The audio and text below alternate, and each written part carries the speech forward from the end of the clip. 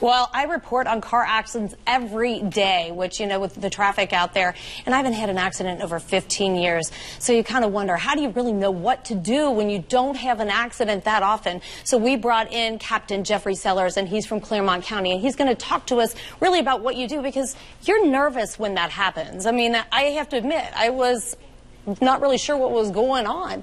So what are the first things that you really need to do or to be ready for? Well, the first thing you need to do when you're involved in a crash is do a quick situational check. Check your surroundings, check your vehicle, make sure it's not unsafe to be in. Secondly, you probably ought to make sure it's safe to get out of your vehicle. And after you take care of those two things, you might want to check on the passenger of the other vehicle. Okay. So you would get out of the car. I mean, basically, it was kind of, I think I looked around. So you do need to kind of get out and assess the situation. How often do you actually really try to drive or move the car away? Because you have to worry about being able for somebody to assess, I mean, liability on an accident like that. Yeah, if you're in a minor fender bender, a very low-speed rear-end crash, by all means, if it's safe to do so, pull to a safe location.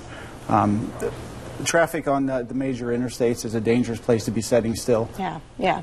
Well, it's definitely a scary place to be, but it's kind of like sometimes you also wonder if it's safe to really get out of your car and assess the situation. Do you get out of your car and take pictures? Do you, I mean, what else would you suggest you do if you were somewhere where you felt like you could, or, I mean, especially in my situation, was a T-bone, so it was kind of like I got out and looked around and not thinking about it. I did move my car, but then you worry about, because there is a lot of responsibility with insurance and things like that. Sure, and I wouldn't recommend getting out of your car unless you're in a low traffic area.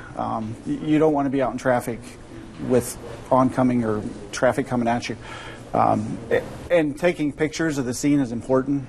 If you do plan on moving your vehicles, I would recommend that you take pictures of the scene. If you don't, and you do move the vehicles, officers are trained by damage assessment in witness statements they can determine the at-fault vehicle. Okay, well, and then definitely that was something else.